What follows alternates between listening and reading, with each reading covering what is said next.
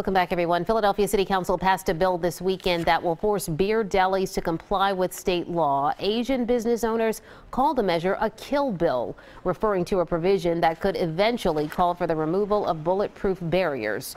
Cherri, Gregg of KYW News Radio took a tour of the so-called stop and goes to see what the controversy is all about.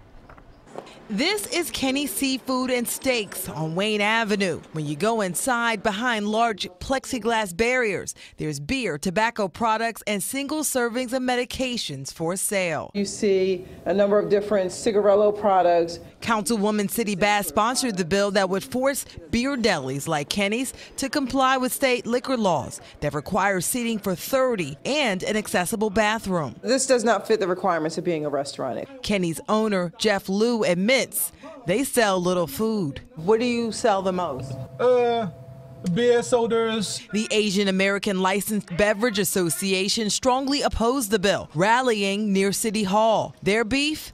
The bill gives licenses and inspections power to create rules for possible removal of the plexiglass barriers in 2021. Our city needs bulletproof glass, not violence, not blood. Chang Moy's son luckily was gunned down in their South Philadelphia shop. More people in the die again. She now has plexiglass, and members of ALBA believe removal of plexiglass would push them out of business. So what do you say to the business owners who claim that this bill is race discrimination? I really don't care what race they are. They could be purple for all I care.